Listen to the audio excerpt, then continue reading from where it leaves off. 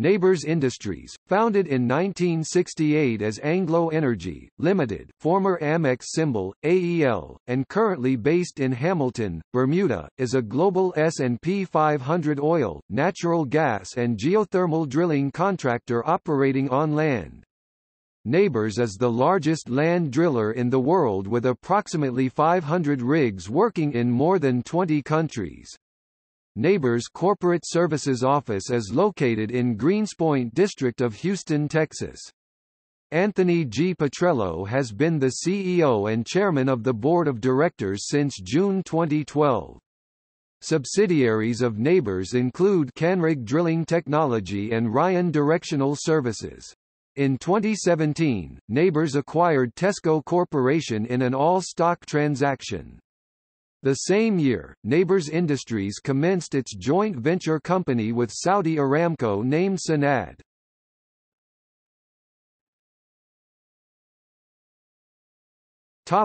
History.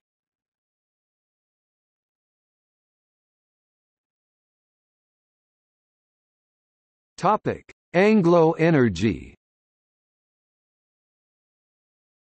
Anglo Energy, Ltd was founded in 1968, and publicly traded on the American Stock Exchange with Class A shares under the ticker symbol AEL. Through the long secular bear market and economic malaise of the 1970s, the company performed well, leading up to the early 1980s recession, when troubles began to surface.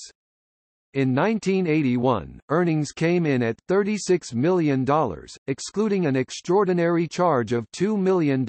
However, coming out of the recession by 1982, the company suffered a loss of $4 million, excluding extraordinary income of $4.6 million. By 1983, the company was in serious trouble.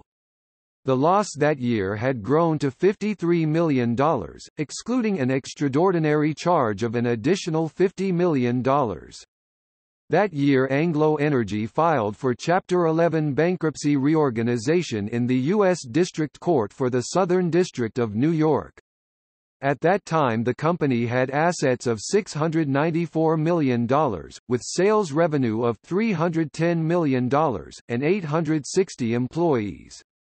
The stock was halted for trading by the Amex on November 7, 1983, although it continued to trade on the Nasdaq OTC exchange, as it was then known.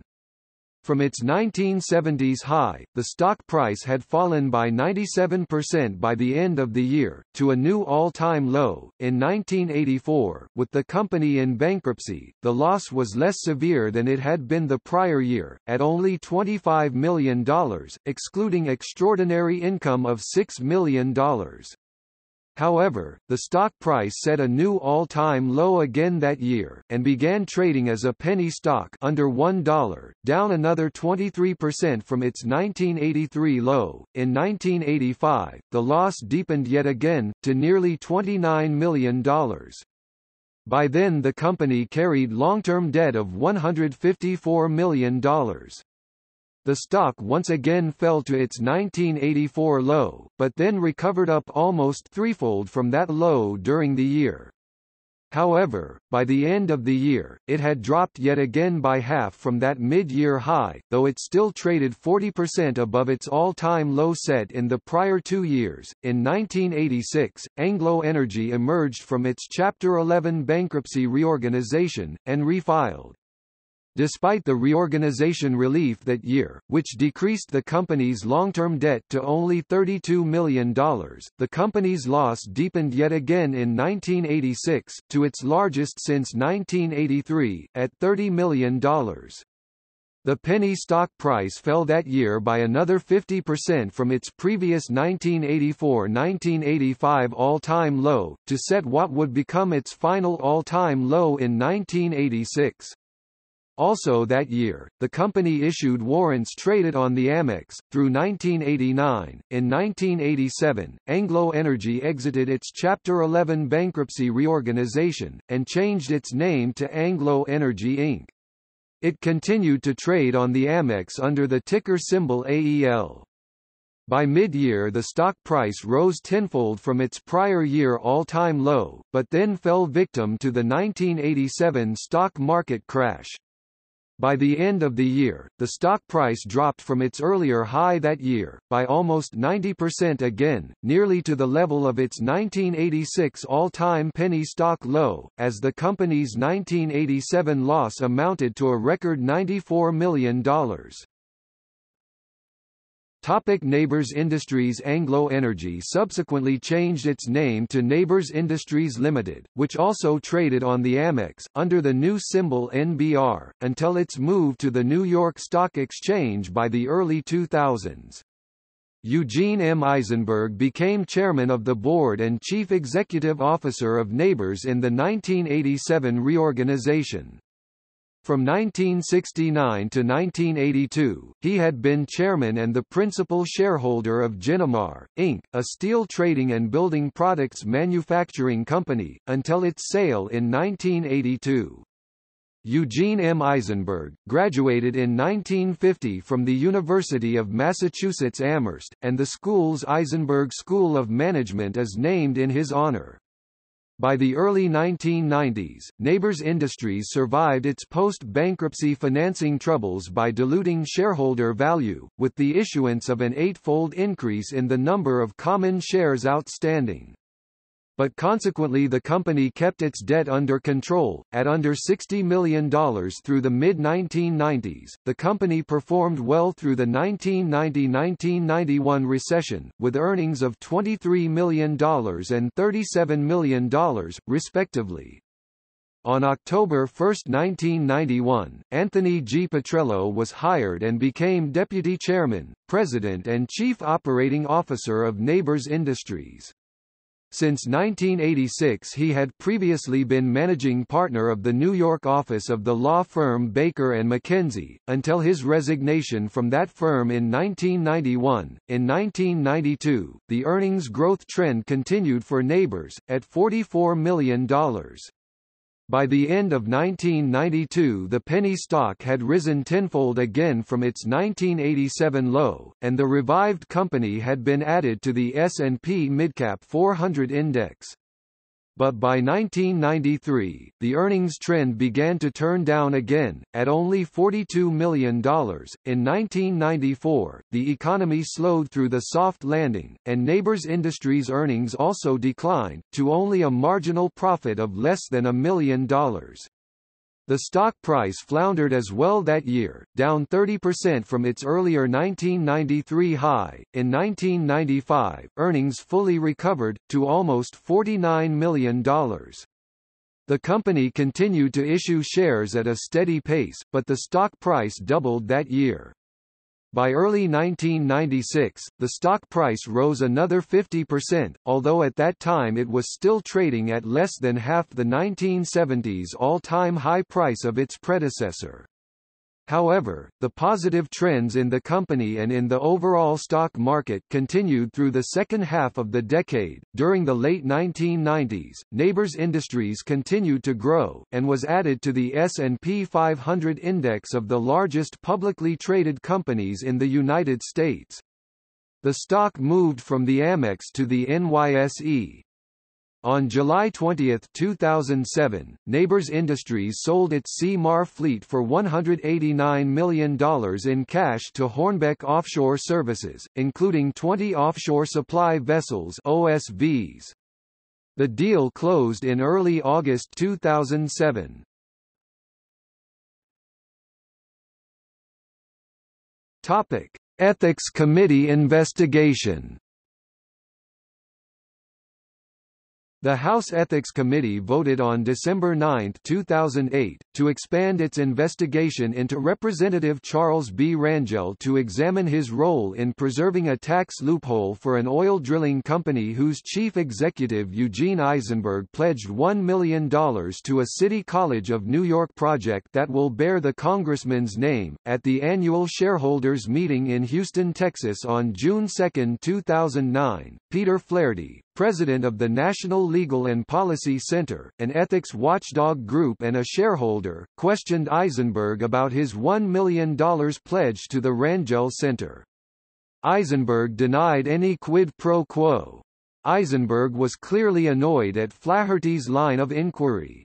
Eisenberg admitted he has paid $400,000 of the pledge and insisted he would pay the rest.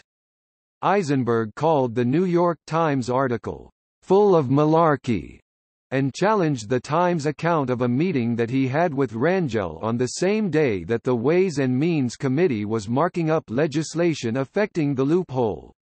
Susan Crabtree, The Hill, writes that Flaherty caught the whole exchange between himself and Eisenberg on tape.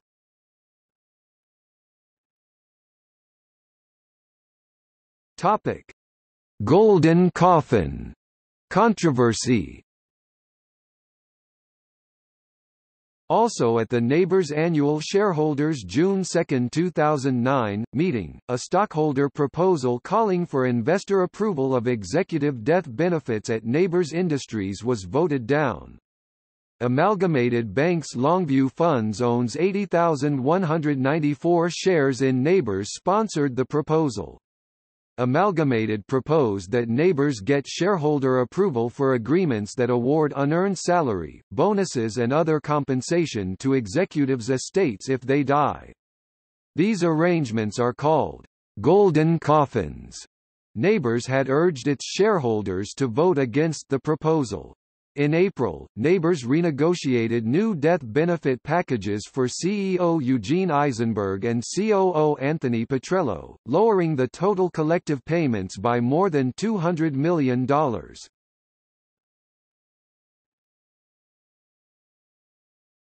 Topic: Jet abuse investigation. A June 19, 2011, Wall Street Journal story reviewing FAA records reported that Nabors had failed to provide a dollar figure for the cost of aircraft use by CEO Eugene Eisenberg during 2009 and 2010. According to the article, Nabors' jet fleet often flew to resort destinations including Palm Beach and Martha's Vineyard. Per WSJ estimates those flights alone would have cost over $704,000. An amount that far exceeds the SEC rules, which require disclosure of the cost of any personal travel that exceeds $25,000. Corporate jet set, leisure versus business. Topic: acquisitions and growth. In 2010, Nabors purchased Superior Well Services Company in a $736 million deal. On June 25, 2014, Nabors reached an agreement with C&J Energy to combine its completion and production operations. In 2015, Nabors signed a contract with Kazakhstani oil company Kazmunagas, which created a joint venture named KMG Nabors Drilling Company (KNDC) and transferred all of the drilling operations performed at Tengiz field in Kazakhstan from Tengizchevroil to KNDC. On October 31, 2016, Nabors Industries signed a contract with Saudi Aramco, largest oil company in the world, to form a joint venture named Sanad. Sanad commenced operations on December 1, 2017. On August 14, 2017, Nabors agreed to acquire Tesco Corporation in an all-stock transaction for $216 million. The acquisition was completed on December 15, 2017. In August 2017, Nabors announced the acquisition of Robotic Drilling Systems (RDS) from a Norway-based drilling company, Odfjell Drilling. In October 2018, Nabors acquired Petromar Technologies, a company that offers a pipeline of innovative products strategically positioned to address the needs of unconventional oil and gas exploration.